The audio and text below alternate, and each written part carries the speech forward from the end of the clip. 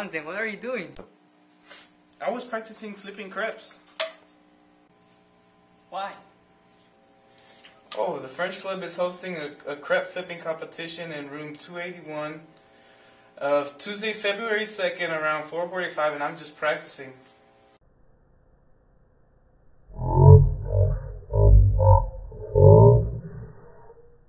I need to practice too.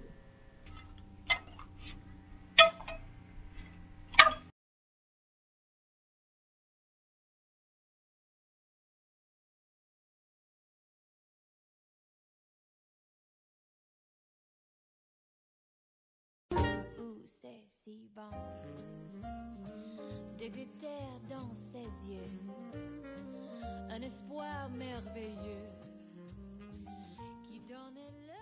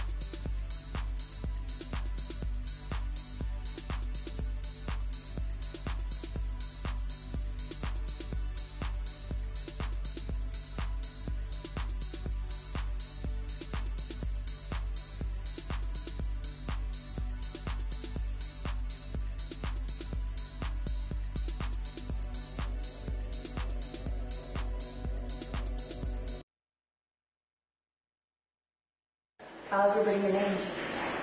Paige. Paige, how old are you? 10. Everybody knows Paige. You'd go to our clinic and say Paige. People will say Paige Patterson, of course. You know, she's quite unique.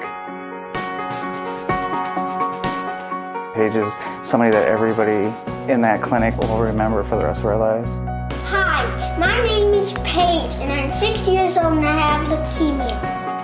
She likes soccer, basketball. I don't know how to walk normal. Just look how I walk is like this.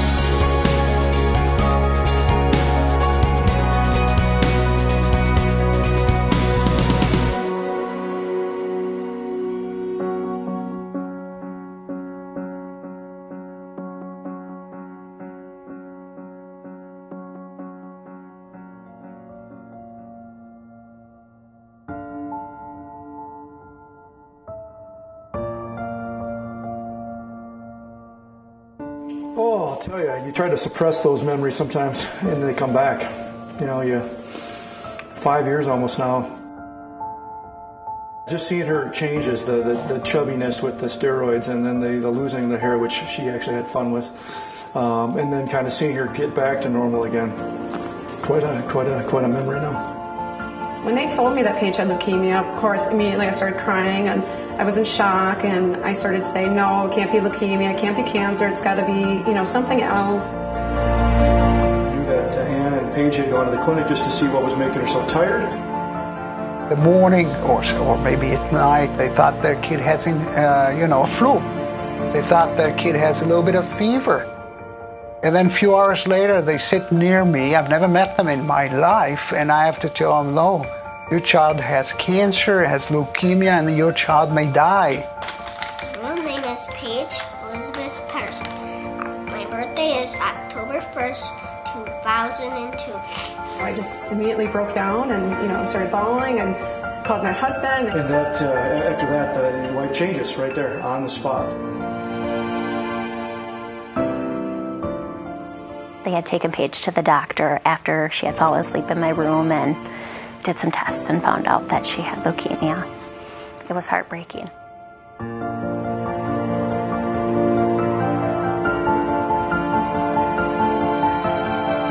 And therefore, we need to find ways to cure everybody, not just 95%. We got lucky when when we went in. And they found out just early enough to treat it, because if we would have waited a little bit more longer, we couldn't have treated it, and probably would have died.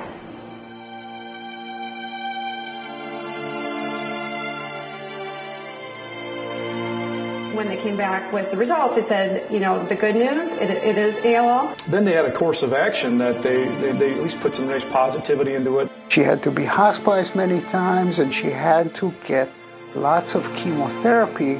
They get the surgeries, the sedations, where they go to sleep. There's so much. You know, we would typically go down together, Ann and I, and we would play video games. The hospital visits, we watch a lot of movies. She's like, I knew a new movie for today. Twilight. New movie for the next day. Twilight. New movie for the next day.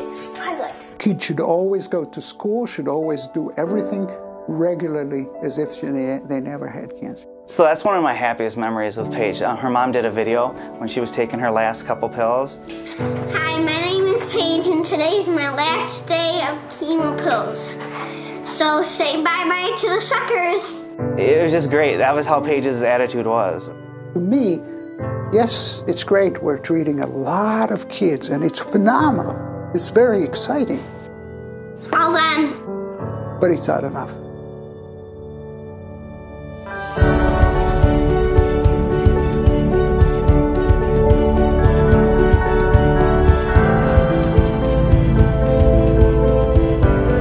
Everybody counts, because even if you can't donate a lot of money, you're still helping out a little bit.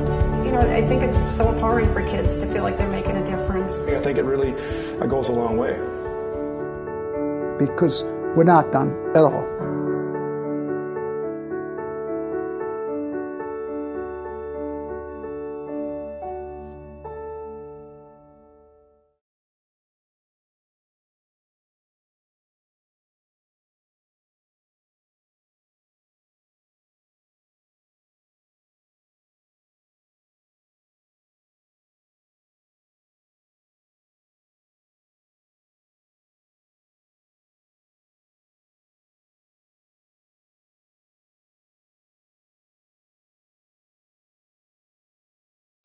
Please stand for the pledge.